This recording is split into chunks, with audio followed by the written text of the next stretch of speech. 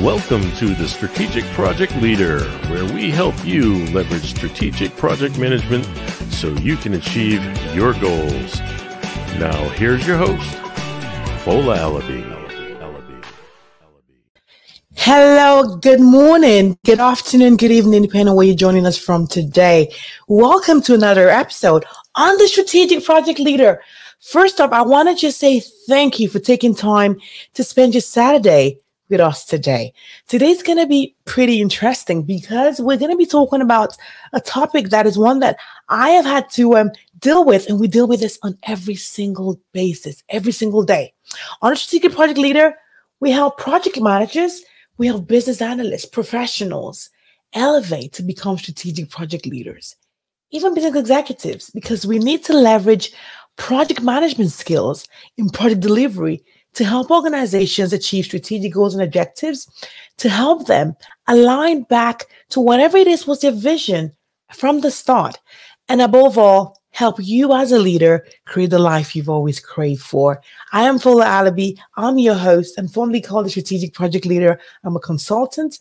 I am pretty much your cheerleader, cheering you on, giving you tools and strategies to elevate in business, in your career, and in your life. Do you know what my superpowers is? Strategic project leadership.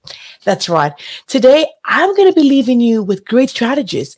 And beyond that, I have got a leader. I don't even know where to start, but just brace up as I get into this. I have got Mike Roberto. And let me tell a little bit about him. He's a leader who has helped influence a lot of people for decades. Beyond that, he is a professor of management at the Bryant University at the moment. He's the author of so many books. One of them is all about unlocking creativity. Obviously, spoiler alert, right? That's what we're going to be talking about, unlocking creativity today. Professor Roberto co-authored an award-winning Everest Leadership and Team Simulation that has been published by many best-selling authors and books all over the world. And above all, it's actually a case study for the Harvard Business School. Obviously, as you know as well, he's actually part of a team that has worked on so many initiatives, and he's going to be unraveling some of the research that he's been doing when it comes to decision making. So we're going to get into a piece of that. He has worked for so many global organizations and consulting firms, from Deloitte to Google to Apple. My goodness, he's done workshops for them as well to help them elevate. He holds an MBA and a doctorate from Harvard Business School. So we're going to get a piece of Harvard today, all the way from Boston. Can you please join me as I welcome this great leader and now a friend as well to the Strategic Project Leader. Hello, Mike. How are you doing this morning? Hi, Fola. How are you doing? Good morning. I'm doing awesome today. And please let us know where you're actually joining us from today, because it is definitely an honor. Oh my goodness, I've got Farhad all the way from West Africa. Great to be here. Oh my goodness, I've got Edgar as well. Thanks for being here as well. Today, our goal is to give you tools and strategies that you can actually use and leverage in your business, in your career. It doesn't matter if you're a project manager, if you're just an individual contributor, or if you're actually a business executive. Let's get into it, Mike. So, Mike, when we talk about creative decision making, what are the two things you think we need to probably know off the bat? I think, two things off the bat. One is that creativity is sparked by the clash of ideas. It's okay to have others with whom you disagree, and it's important to welcome divergent perspectives. Very important. And the second thing I think is really important is that we have to beware that our tendency when we closely study others is to actually imitate rather than innovate. And that's a barrier to creativity. So welcome dissent and beware of the tendency to imitate or be a copycat, I think, are two key ideas. Oh my goodness. I know at times people say you see a leader, you see something that you really love, you just copy and keep going. And so where do you then draw the line, Mike, then? So when you talk about creativity and trying to emulate like great leaders like yourself, where do we draw the line to ensure that we can actually absorb the right things and become great leaders as well? Right. I mean, people talk about this as the benchmarking curse, right? We're always benchmarking. But the problem is when we benchmark, and I give this example, Hollywood you can't find a place where there's more copycat behavior, right? If you look at the broadcast networks from the 60s through the 90s, you see these waves of copycat behavior. Do you know that in the mid 1960s, only 1% of the primetime schedule was police dramas, cop shows? By the mid 70s, it was a third of the primetime schedule, because a few hits in the late 60s, like Hawaii Five-0, spurred this huge wave of copycat behavior. But all this copycatting in the 60s through the 90s opened up the door for HBO to revolutionize TV and others, right? Because they got caught in that. And so what we instead have to do, we do have to benchmark. We should study others, but we have to ask ourselves, what are we learning from them that we are then going to use and adapt rather than copying? We're always asking, what can we learn and how do we adapt that to our business rather than just trying to emulate what they're doing? So I think the key there is about value. What I can already hear there is value, right? In every situation, from every leader, you need to think about what exactly are those qualities that are valuable that you can pretty much leverage in your career, in your business, whatever it is. And so how do you kind of decide for that? Because at times you see someone who you feel maybe a leader who has maybe led great transformations, who have done great things in the industry, and you feel that you start from their personality trait. Is it because they've got great attention to detail? So how do you imbibe that? And how, that's one question. The next one will be, how can we also get a culture where our teams can see that and also emulate that? I think the key is to start by sort of knowing yourself, knowing who you are and your company, your organization, and your competitive market, right? So, you can look and say, wow, those folks at Apple, they're doing amazing things, but that's a totally different business, a totally different culture, right? A different market. So you have to ask yourself, wait, who am I, right? As a person, who are we as a business, and where do we compete? And we have to always think first about that before we go out and then understand. We should learn from others outside our business. We shouldn't just be studying our direct competitors. There's power in great creativity from what we call learning by analogy, meaning going out and finding people who are doing something what looks radically different than us and learn. So for example, you want to be great at customer service, go study the Ritz-Carlton, right? Because they're great at customer. You might not be in the hotel business, but wow, do they know how to deliver exceptional customer service. So it's okay to go outside and find people in other industries, but then you have to understand, but who are we, right? And how do we then make it work for us? I think the key there is probably going back to your values, going back to the mission and the vision of, the course to what makes us an organization in the first place. Because until that is clearly articulated, you're going to just keep moving around. It's going to be, okay, what's the shining thing now? Is it artificial intelligence? Or is it a case that, we have to pivot this way?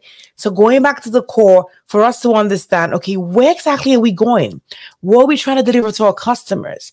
How can we then get a team together so we can achieve that? And then you can go see who is out there doing exactly that we can actually learn from and then get those lessons, right? And see what can we really adapt into our situation. I think that's the key thing. I love that already. And so the key there is, so how do we then make that a culture? And so, because I have seen a lot of organizations really struggle where they say, we want to be innovative, we want to be more creative, but there is maybe like a disconnect where people on the Eiffel Tower who are just executing kind of have this vision, and then the people right there in the field are like, what's going on here? Like, it's totally different. How can we create that overall strategy that connects the foot soldiers right up to the Eiffel Tower?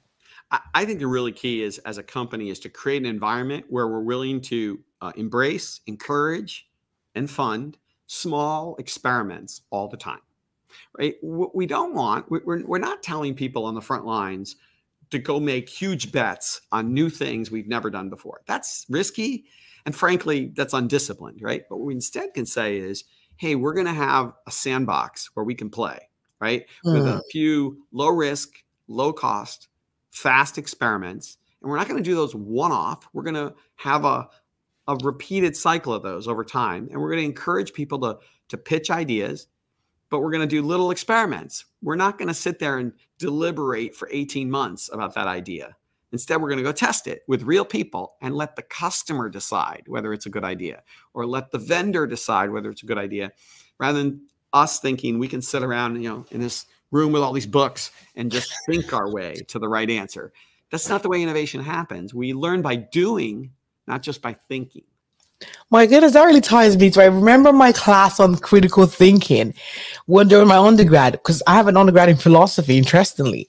And I think about my critical thinking class, and I think about decision making as well. And you said we don't think our way to ideas, and we don't think our way to solutions, and we have to kind of work it through.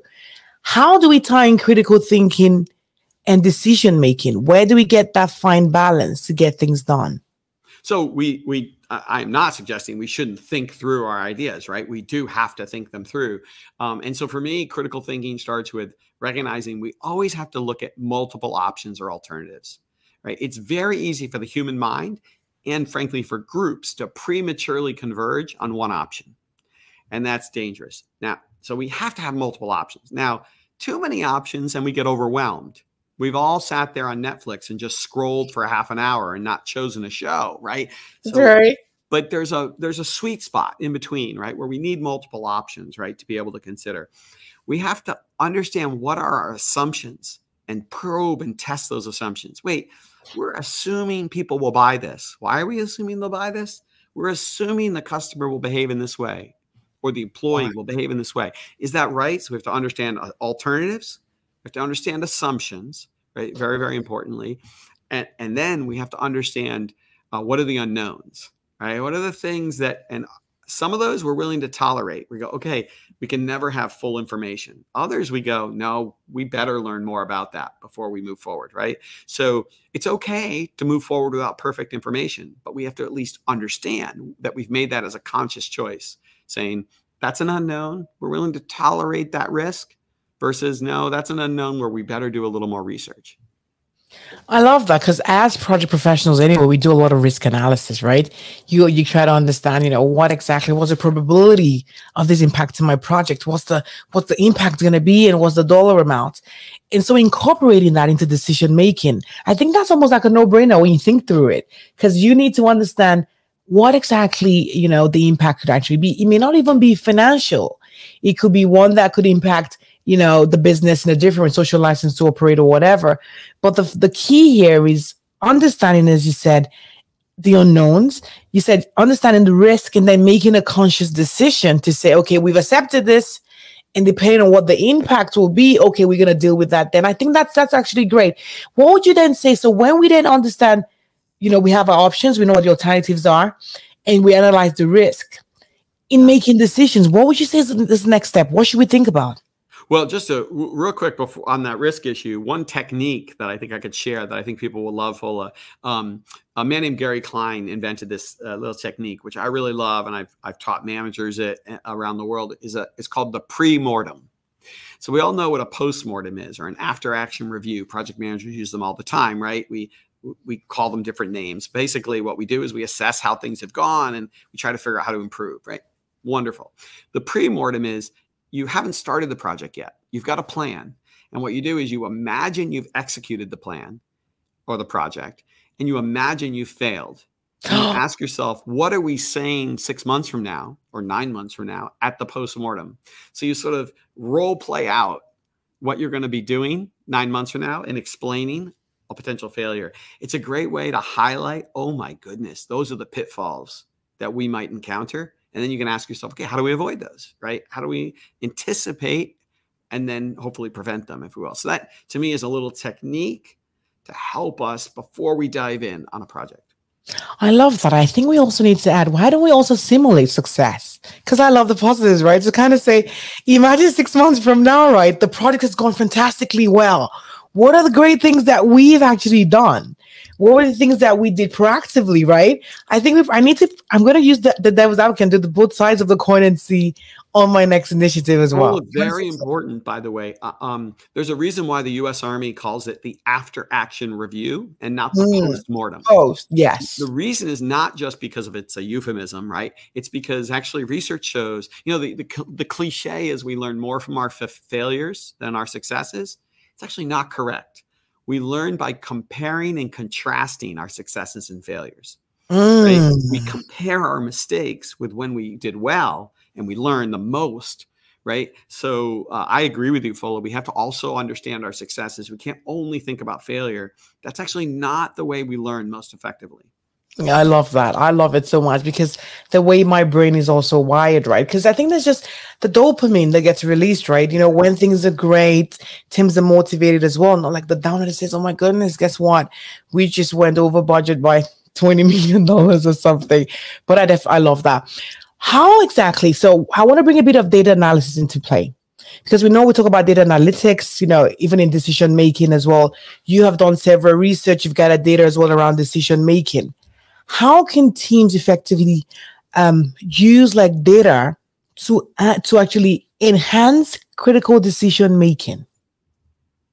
So first step, I think we have to recognize that we're in a world where we have more data at our fingertips than ever before. Yeah. But there's a big but to that. And one of those is that as humans, we're subject to something called the confirmation bias. And what is that? What that says is that we tend to focus on data that confirms what we already believe. And we tend to discount or downplay data that contradicts what we believe, right? Not only what we believe, we focus on things, not only that we believe, but that we desperately want to believe. And so we look at data in a distorted way and we go, Fola's research, I love it because it tells me I'm right. And you know, Sally's research, I have some doubts because Sally's research is challenging my worldview or my pre-existing position. So first step, I think, as we look at data is recognizing this bias we have, right? This slant toward looking at things and going, God, I love the data that tells me I'm a genius, right? And that gets us in trouble. Yes, that's right. And so just trying to just have an open mind. I think it also comes back to a learning mindset, right? Where as leaders, we show up and we say, you know, fine, today's a good day. Let's remove every preconceived notions and stuff and say, I just want to have a fresh perspective. I want to deliver a project well. I want to help my organization move further faster. And what that means is I just have to just focus on what's in front of me and get that information, the data that I have, and see, okay, how does this help the organization? As you said, we need to analyze. We need to ensure that you look at the risk, look at whatever the implications could actually be, and make those decisions. And so in drawing, you know, analogies from that, where you've already said, be open-minded, right? Don't actually just have that piece where you say, because of this kind of where I want to go, I know I want the organization to spend $50 million on this key initiative. And so I'm going to look for information that's going to help me get there. How can we create, or how can we shift our mindset? Or how have you been able to help your students and leaders create that, what would I call that? Like a fluid mind, if I use that word, right? Where you're more fluid and open to just taking information so we can actually achieve the outcomes that we want. So two things. Let me talk one about mindset and two about some techniques, if you will. So good mindset, you know, Satya Nadella is the CEO at Microsoft, and he says, you know, the learn-it-all leader does better than the know-it-all leader. And I think what the point there is, when we look at a project or a problem, instead of starting with the question, what do I know about this problem or this situation? What I've been coaching leaders to do is start with the question, what do I not know? Awesome. What are the gaps in my expertise, and from whom can I learn to fill that gap? Right. So my colleague, Amy Edmondson at the Harvard Business School, Amy says, what good leaders do is acknowledge their own limits before they confront a problem. So that, I think, is a mindset issue. I have limits. I have gaps. How do I fill those gaps? Instead of starting with what I know, it's start with the gaps. How do I fill those gaps? So that's the mindset issue. On the technique side, I think we have to have some techniques to make sure we're opening ourselves up to divergent perspectives. So one of the ones I love is the devil's advocate. Having someone on your team who can play the devil's advocate, right? And by the way, it shouldn't be the same person all the time. Why? Because if you always rely on Fola to be the devil's advocate on the team, Fola, we might love you, but eventually you become the broken record and we start tuning you out because we go, oh my goodness, in Fola's world, it's always raining and cloudy. You know, like, we're just sorry, she's Dr. Doom. Like, we can't take it anymore, right? So we tune you out. So we need to have a devil's advocate, but we don't need a devil's advocate. What we really need is people who are embracing the role over time, different people. But they have to be constructive. They can't be naysayers, right? The naysayer is just trying to push their own agenda and block other people's agendas. The devil's advocate is opening everyone up to just asking good questions, right? And not trying to simply slam the door, right, on something, right? They're not just saying no. They're solution oriented, meaning they might raise some ideas that are concerning, or right, but then they're helping the group say, but how do we overcome those? Instead of saying, why might this not work? A devil's advocate that's constructive says, well, how could we make it work given these constraints, risks, or problems? Exactly. And so you said you're also going to talk about a tool as well. Yeah. So to me, a devil's advocate is a tool, but a couple of others to mention. Another is to say to your team, okay, we have 3 options here. Let's break into 3 subgroups. Each group take an option, flesh it out a little bit, and then let's swap options and critique each other's ideas. It's a great way to quickly evaluate multiple options. But instead of doing it by just sitting around the table, you actually have people go off, spend a little time, get a little detail to that option, then hand it to another group and say, okay, here's our idea. Tell us what's wrong with this idea. And then swap, right? And now we come back and go, oh, wow, now we have 3 richer options, right, from which to choose, right, in a way, which I really like as a technique for sparking creative ideas. I know that's really, really great, especially when you're trying to even just brainstorm and just get different perspectives as well. That's definitely a good one. What I want to actually know now is, so when we have that, I want to think about indecision. Because now we've been talking about making one, where we're like, fine, we have options, so we're going to go this way. Yeah. What about when it's like, Mike, like there's just so many things going on, and then there's this indecision cloud that comes through. How do we deal with that? What is that all about? Yeah. So this is my new project and the next book. And I've been collecting data on this and really working on trying to understand this.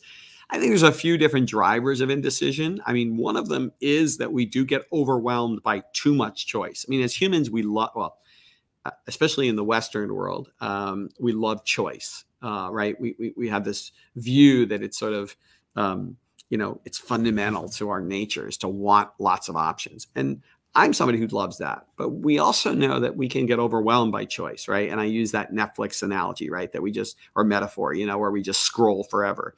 So I do think we have to think about, like, at some point you have to stop looking for more options and start evaluating the options in front of you. That's so important, right? It's really key.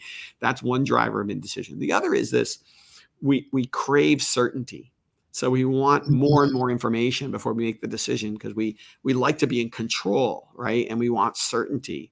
And we have to sort of be willing to say, no, we're only going to get 80% of that, right? Before we have to move, and recognize that it's just we're never going to get to 100. So that we have to fight this. Our brain is telling us, get to certainty, get to control, right? We love that. And then I think the last piece that can lead to indecision, I mean, there are many other factors, but one last one I'll mention, Fola, that is important in the context of when we're working in an organization, right, that can lead to that, is that we can have this issue of the sort of the dominant sort of way of doing business, right? We're so worried about protecting that. Right. Yeah. It's like we stop willing to take chances because we're like, well, but we got to protect the brand. We got to protect the current business model. And then we just keep pushing off any effort to innovate because it's like, well, I don't know. I don't know that we want to take this. It becomes this extreme risk aversion that can take place. So when we find ourselves, our teams, a situation where there's this indecision phase, right? We know there's probably a major issue probably that sits in front of us, and the team members can just, they can't just move past it. Yeah. What will be the steps that can be taken to help move past that hump to get to decisions?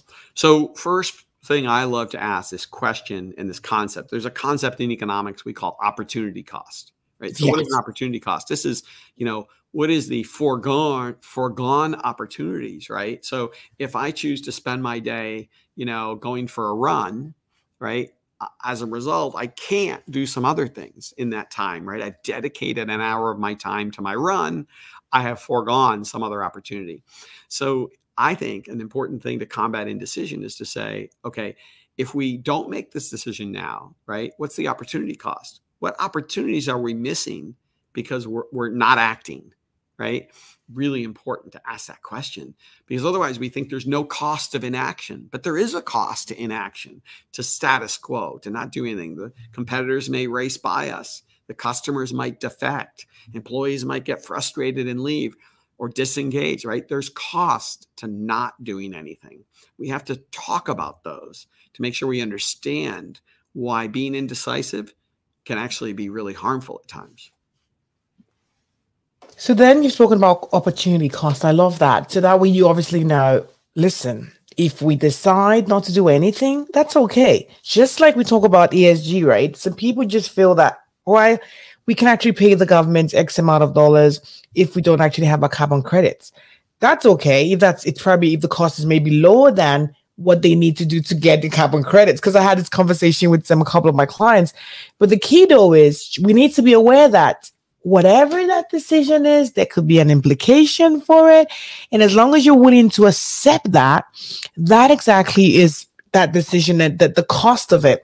So what else would you say when we think about opportunity cost? What else are you going to give some people more tools? So opportunity cost, what else? What else? I think the other thing, when we get caught in this, like we're indecisive and we're not sure what we're going to do, I come back to this idea of, well, could we run a little test or experiment to sort of help us resolve some of our worry and uncertainty, right? What would that look like, right? Can we try something at a lower risk, at a lower cost that would get us comfortable with moving forward, or maybe tell us, no, this is a really bad idea. So I think that's really key, right? Is to be able to do that, is to figure out, can we test it out, right? In a way that gets us a little more comfortable with moving forward. I think it's really key because a lot of the time we always want to go big or go home. I have also I call myself a recovering perfectionist, where so many things I've always wanted to do, it has to be, perfect. And I'm so scared to put out this content or to create this. I'm even writing a book. And I actually came up with a 70-30 rule. And I look at it like 70-30. At 70%, I think it's okay to put it out there. But what do? I just take steps.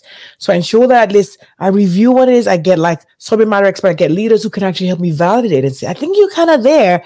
You have that piece and you can actually put it out there. So I get that review process. And so I put some things in place to help me get to be more comfortable, like a pilot, to get there. So in my brain, I'm like 70%. I think that's kind of passed in the university, right? Once you're 70%, I think that's okay. And I want to iterate. I think I heard this a while ago where I said, iterate until it's great. You're going to keep evolving. You're going to keep improving on that idea until you can actually get it out there. I sat down in the shop just yesterday at Apple, and I saw a lady who came in. She bought over probably 50 iPhones. I'm telling you. And I'm like, oh my goodness. And the store was booming. People were coming in and out. And I remember Nokia, Mike. I'm like, think about Nokia a couple of years ago. Who would have thought that Apple will be the front runner today? I look back at them. I said, I need to go and do some more research and understand what exactly was it. Were they just so comfortable with the fact that they had a phone and it wasn't okay to even innovate a little bit more? But just iterating and just keep getting better. I think that's another critical source that a lot of organizations need to leverage as well in order to actually stay relevant. So what are your thoughts on that? Yeah. And I always love to say, I'm a big believer in this idea of iterating, right? I also love to say that humans hate to iterate. Even though it sounds wonderful in theory, right? Iterate early and often, right? The problem with iteration is it requires us being willing to listen to feedback, right? And so what happens? A classic example, we have an idea, we go test it out with customers, okay? And we get negative feedback. But the problem is by then we're already in love with our idea. And so we're not listening to that negative feedback. Or we hear it and we say to the customer, no, you don't understand, but this is the way we want you to use the product. No, you're not using it correctly. Or you're not, no, the customer's always right. What are we talking about, right? But we're rationalizing what we hear. We're not actually iterating effectively. I give you a classic old example, right, of being open, right, that led to really good iteration. But at first they weren't open. There's this famous story about Kleenex, right? So it's like the word Kleenex is synonymous with tissues, right? And blowing your nose when you have a cold. Actually, did you know, Fola, that Kleenex were not originally designed to help you when you have a cold. Do you know what their original use was, Fola? No. Please tell me. Please. You'd find this interesting. It was for makeup removal for women. 100 years ago, and that was all their advertising was all about this. And these Neanderthal husbands started blowing their nose with the Kleenex, right? And the key was to go, wait a second, the market for blowing your nose is a lot bigger than the market for makeup removal. And so they iterated, and their marketing and their branding changed, and Kleenex became this dominant player in a much bigger market as a result. But, we have a problem. We fall in love with our original idea and we tune out feedback. So iterating requires us not to fall in love with our original idea, but be willing to accept that it might not be a great idea. And don't correct the customer, but actually say, wait, okay, the customer's doing something we didn't expect, or they're reacting in a way we didn't expect. What does that mean, right? And don't just rationalize it in a way. We're not very good at that at times, right? In fact, sometimes we just double down like the gambler at the casino, right? We throw good money after bad because we've fallen in love with our original idea. So we have to not fall in love, which is a tough thing to do. This is just a perfect segue for project lifestyle. Now we're going to be talking about decision making and how that applies even in our personal life. Remember, on the Strategic Project Leader, we're all about elevating everything, like your career, your business as well. My goodness, I want to say Mike has already been awesome. He's already shared a lot of light around all the pieces I want to actually highlight. But just some key steps I want us to think about when it comes to effective decision making. Think about it as almost like a systematic approach to consider various options. We do this every day at home with our kids, even decisions that actually have to do with people around us. The first step that I always leverage is identifying what exactly is the decision. Yeah. What exactly is that decision that I need to make? So I have this phrase that I heard an executive say to me one time. He said, you have to love the problem first. And basically what he was saying was, as humans, we sometimes have a rush to judgment.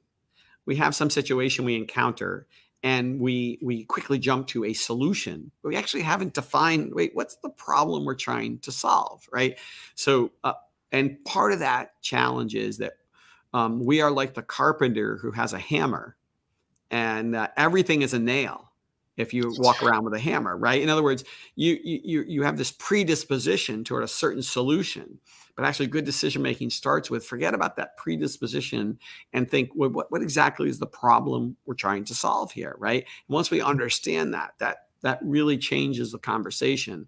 Don't start with, I'm good at X. I'm good at hammering nails, so everything to me looks like a nail, right? Instead, we go, wait, no, this isn't that. This is a very different kind of project. What's the problem we're trying to solve? Love the problem first. Exactly. So be very specific about what needs to be addressed or resolved. That's point number one. Number two for me is gather data. Yeah. Gather as much information as you can. And I always say probably put a time limit as well. You cannot just say, I'm going to gather information. We're going to do from now till the next 6 months, but put a time to it. But gather information that's relevant. That can help you, get patterns and trends and see, okay, what exactly are experts saying? What exactly does past experience say? Do some form of research. And number three is identify alternatives. Mike had said that before. Generate possible ranges of options that you can actually leverage to say, what exactly could actually happen if we do it this way or we do it another way? But make sure you have options. And this is a key piece that a lot of managers actually do not follow, especially when you need to present information to senior leaders as well. This pertains to work, where you kind of say this kind of what the situation is, you present that, you haven't given them options. You need to say, this is the situation, but we have 3 options here. We can go with option 1, but that's what the implication will be. We go with option 2, that's what it is, and give them the tools so they can actually make the right decision. That same thing applies in your personal life. When you're dealing with your spouse, even with your kids, give them options, but Micah said not too many. And evaluate your alternatives. That's number 4. What options are there? And think about the potential risk. I think that's another piece that's really, really hard, because at times you could say, I'm going to make a decision. And it could even be an example where you want to build a new home. and you feel, okay, I could either go for $200,000 home, and then it means that I have the opportunity to renovate it and add something else to the back of it, and then we can grow into it. Or you can invest $600,000, and what does that mean? It means that you're probably going to be paying so much on your mortgage. You're going to be stressing the family. There's just so many things. It's still a home. Well, at least now you know what the options are, and then you can come together with your spouse or whoever it is you're making a decision with and say, what do you think? We've got these pieces, and how do we actually go ahead with that? Number 5 is consider what the consequences are. I kind of said stuff that actually led to that. What exactly would be the consequence if we go whatever route? And then make the decision. Because indecision, as we've heard, is a decision. And if you decide to do nothing about it, then again, that's an issue. Overall, what I tell my clients every day is take action, because you can have the best of ideas, but the best of ideas are just ideas until they're actually executed. Take time and say, yes, I think it's 70% now. Let's go on. And Micah said that, get a sandbox. Let us experiment on it. We're going to get the feedback, and we're going to say, this is kind of what it is. And then we can make informed decisions, say, let's pivot a little bit, just like the Kleenex guys. Who would have known that Kleenex would have been a multinational, everyone uses it everywhere now. They've made loads of money from it. So it's not about the first idea or what you thought it could actually be used for. It's about what it morphs into. Let's think about Amazon. Amazon used to sell old books in the garage, right? Today, what a day. They talk about tech and everything. They were just open to iterate until they become actually great. Above all, you need to adapt and seek feedback. I think that's absolutely great. I know, Meg, you have so much to say. What do you think about all that? Is there anything I actually missed that you want to add to that? I'll just add, I'll go back to the information gathering. I think we have to be open to different methods of information gathering. So, one of the things we rely on a lot is surveys. And there's a limitation, a big limitation survey. So I want you to think about when you go to the doctor, and the doctor asks you these days a bunch of questions about your lifestyle. Like, my doctor, she asks, how many alcoholic drinks per week do you consume, Mike? Or do you text and drive, Mike? Well, who the heck says, yes, I text and drive? Or yeah, I have like 10 beers a week. Nobody, Margaret Mead, the great anthropologist, she says, what people say, what they do, and what they say they do are 3 completely different things, right? And so we have to recognize that surveys don't always tell us how people actually behave. So we have to go out and actually observe people's behavior. Very important for project managers to do is go see, what are people actually doing, right? And when we observe them, what are we looking for? We're looking for, where are those unmet needs, those pain points? And maybe most importantly, we're looking for workarounds. Where are people coming up with makeshift solutions because the solution they have currently isn't doing the job? What is a workaround? It's the tennis balls on the bottom of an elderly person's walker, right? It's those things that customers are doing in a makeshift way, right, to get around some problem they've encountered. A workaround is like a blaring siren with flashing lights that says, your product, your service, your solution isn't doing the job. And here's an opportunity for improvement. That's really key. So how we gather information, get out there and go watch what people are doing. Don't just send them a survey. You'll get much richer information. And I would argue more accurate information that then becomes fodder for good decision-making. I think that's really great. It's all about really seeing, a lot of the time, as you said, people can write anything, but when you see them, and I love the piece, there was a show that used to be on TV where, these leaders who are like the CEOs go off the Eiffel, they come to the shop floor. They kind of disguise, no one actually knows. They go and they watch people do the job, and then they uncover so many things, right? It's all about the actual doing. It's actually time now. We've said it before. Now it's time for you to get your questions answered. And so if you've got any questions, put that in the comment, because we're going to be going right into it. Let's know what questions you've got. Fantastic. Question time. The first question. Mike, what has been the greatest challenge you've had through your career? And what key decisions have you had to make through that to get to where you are today? For me, I think, one of the biggest, I have the benefit of a job where I have an incredible amount of autonomy, right? I get to decide what projects I want to work on, right? They're not always things that are told to me. Sometimes I get told, that Mike, you have to create a class on this subject, or you have to, but a lot of times I have the autonomy to do that. Of course, then the question becomes, how do I allocate my time? Which projects do I say yes to? Which do I say no to? That's often been the most challenging thing in my career, is to decide, where do I want to spend my time? And for me, I think about it not simply about the subject matter. I really think about, who would I be working with if I decide to do that project? And for me, those relationships really matter. This might be something that might not be the most the first subject or first topic I'd be interested in doing, but the person or the people I would get to work with are people, oh my goodness, I would really love to have the opportunity to work with them.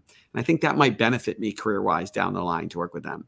That's been a big criteria for me. And it's led me to some great collaborations and opportunities, even sometimes when initially the project itself didn't look so appealing. So for me, that's been my biggest challenge, is figuring out how to decide to spend my time and what projects to embrace and which ones, frankly, to say no to. Because if you never say no, you end up with an overcrowded schedule and you don't get anything done well. I think that's actually good. And I think that ties into another question that I want to know. So how do you manage your time? Yeah, not well. Well. Even having said that, I struggle, right, with managing my time, and juggling 3 kids, my wife. It is challenging to manage my time. For me, I think the biggest thing I do is try to use what might otherwise be dead time effectively, right? So that time on a plane, the time on a train, right? Not that I'm always doing work, but rather than just streaming a show, sometimes I'll stream a show just to chill out and relax, but maybe I'll read a book. I'll always bring books with me, either digitally or in hard copy, or academic papers, stuff like that, and try to use that dead time. Or, I pretty much always will have, my tablet or my laptop with me so I can read and do other things. So there's a lot of dead time. I had a daughter who played ice hockey. I spent a lot of time sitting around waiting for practice to end, or waiting for her to get dressed or undressed in the locker room. And I could have just sat there and done nothing, or been on my phone scrolling, or I could actually try to use the time. And I found that dead time, if you will, which there's a lot of it as a parent, you find, waiting for your kids. I try to use that effectively, not when I was with them, right? You want to fully embrace being able to watch them, coach them, etc., but use all that other time. And then travel time, use it effectively. I know, that's definitely awesome. We've got another question. Yes. When it comes to decision making, Mike, we know that it has to be a lot of communication.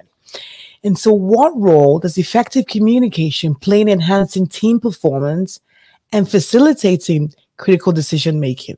But the tie there is, how can teams really elevate that communication to ensure that they can actually effectively share, be it the information, the data, so we can get to effective solutions? Yeah, two big problems we have to think about. One is that when we get together in a group, we all are aware of groupthink, right? We can think alike too much, right? We lose our independence. We get influenced by the people around us. So we have to protect against that, give people space to perhaps, write down their ideas before they come to the meeting, before they've heard other people's ideas. We always hear about brainstorming. I'm a big fan of brainstorming, but I actually believe the most effective, and there's research to back this up, the best way to brainstorm is to start by giving people time before they talk, write down some ideas so they're not influenced by others. So influence is important to manage and to protect against. And then the second piece is, we know that when we bring people together in groups, people tend to focus on information we all already share and know. And what we don't do enough of is uncovering what that one team member knows that no one else knows, right? So we call this the shared information bias. This bias to talk about the common ground. It sounds so nice and comfy. We should talk about it. No, but if we go to the common ground too quickly, what we lose is what you know, Fuller, that I don't know, that I'd like to learn from you. So we have to be aware of that. So those two things, beware of social influence and beware of the shared information bias, that are inhibitors to good communication. that can be really, really key. I'll give you one other thing. There's Bob Pittman is the founder of MTV, went on to be a CEO of a number of companies. And he has this phrase. He says, people come to him with a proposal and they're really enthusiastic about it. And they're telling him why he should give them the green light. He says to them, what did the dissenter say? And he said, when he first started asking the question, people would say, well, everybody's on board, Bob. And he'd say, it is impossible in an organization this large and complex for everyone to agree. That can't be possible. There must be people who have a different perspective. And if you haven't heard them, you're not doing your job. So come back once you found those people and tell me what they say. I still might give you the green light, but I want to make sure I know, right? That would cover it. A lovely little technique, right, for making sure that, you don't let people tell you too quickly everyone's on board, because that's just never true. That's just never true. Well, I think we've got time for probably one final question. This really ties into the last one, but this is a case where you've got leaders who you can already see that they're about to make a potentially bad decision. How can project managers or professionals help convince leaders to go through an alternate route and not be seen as though that they're actually obstructive? So the answer is not in public to tell them that they're all wrong, right? So don't shame them. Don't put them in a position where you're embarrassing them, right? So first is it's don't confront them with, you're wrong and this is why. I would always say you're much better off asking questions rather than making those kind of declarative statements, you're wrong and here's why, right? And then be mindful of who that leader is. Is it a leader where you'd be much more effective in a one-on-one over coffee talking to them versus challenging them in the meeting? There might be other people, they're fine with you saying in a meeting, hey, I have a question here. There's others where it might be more useful to do that in a one-on-one meeting, or others where maybe you should email them first, give them a chance to think about it, and then have a conversation, right? So know your audience when you're trying to make that argument that, hey, we're about to move in the wrong direction. And then give them options, right? What else might we do that would still help them achieve the goal they're trying to achieve, right? Rather than saying just don't do it. Try to give them, okay, but here's what we might do that still would help you fulfill your objectives here, right? Very, very important, right? And if you don't have that answer, go talk to people, right? Go get some other ideas on that, right? Really important. Very, very important to do. And then I think the other thing that's really important if you see that we're about to go off in the wrong direction is to help people imagine, right? And a little imagination here. How might that unfold in a way that could be, right, unwelcome, right? Helping them imagine that, right? Not just saying, oh my God, the sky is falling, like it's terrible, but just sort of, and I think you do that best through the questions you ask rather than painting a picture of doom and gloom. Fantastic. Mike, brace yourself. This is coming. I love this. This is really, really great because this ties back into that, but this is dealing with the team dynamics. How can teams effectively manage conflicts and difference in opinions during decision-making process to maintain a healthy team dynamics and arrive at the best possible outcome? Yeah. So very important, I think, is to think carefully about who is engaging in that conflict, when and how, right? So who, we talked a little bit already about it not always being the same naysayer, right? But making sure that different people are embracing this role.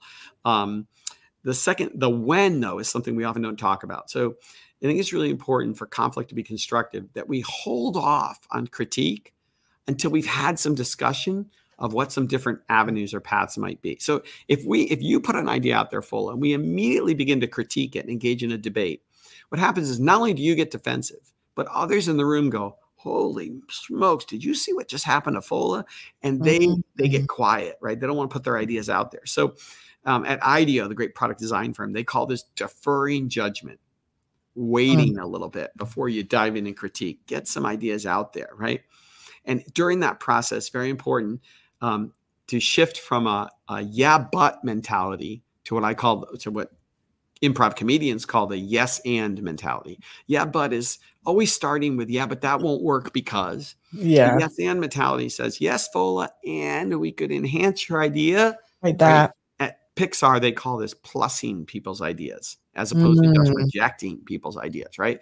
Very important technique. Yes, and not just yeah, but. That will really help us. Oh my goodness, that's just been so awesome. You have shared great knowledge, nuggets, great actionable steps. We can go on and on. Just remember, first of all, in decision making, you have to think about your ideas. There's so many tools, opportunity cost. My goodness, Mike, I cannot say thank you enough. I want to thank you for spending your morning with me. I know that at school today, you're actually talking with your alumni. There's so much going on in Boston today. So I want to say thank you for taking your time to be here. But I want people to know, how can they actually connect with you? Sure. I mean, you can find me on the web at www.professormichaelroberto.com. That's my website. There's a link there to my blog that I keep. But of course, you can also follow me on social media, on Twitter, on LinkedIn. Find me there. I also have a professional page on Facebook. So lots of places to find me on social. I love to share out some of my thought leadership and some of the research I'm doing and the research of others that I really admire around the globe via my blog and via social. So hope people reach out and follow, and of course can always send me comments or questions via those social channels as well. That's right. That's definitely awesome. Listen, there are key people you need to be following. When we talk about becoming better as a leader, becoming better as a professional, you want to make sure you're soaking like a sponge. You get in and you say, what exactly is Mike thinking today? You've got a great resource. You've got a leader who is definitely going to be there to help you and support you through your journey as well. And above all, I want to thank each and every one of you for spending time with me and Mike this morning. But without any further ado, I think about this, with all you've actually heard, it's all about execution. You can make decisions or indecisions, but still you need to take action. So what will be one key thing that you're going to be taking action on today? How are you going to start thinking about your decision-making process? How are you going to start tackling even your team decision-making processes as well? Are you going to now be more open to say, oh goodness, I'm not just going to be so abrupt at those meetings. I'm going to take it offline. I'm going to be more intentional when I bring my ideas forward. Are you going to take all of this into perspective? But I want to know one piece in the comment that you are going to be doing, that you're going to be leveraging. Goodness, a famous mind once said that he wants to put a ding on the planet, but I say together, we are going to make a positive dent in the world. So take action today. But most importantly, remember that I always say this again. Remember that you are your life's project manager. The most important project you can actually ever work on is you. Take action daily and execute on those things. And you can then create not just a career that you want, because beyond that is a life of fulfillment as well. Mike, once again, I want to say thank you. Thank you so much as well. And make sure that you enjoy the rest of your day. See you guys same time next week, and have yourself a good one.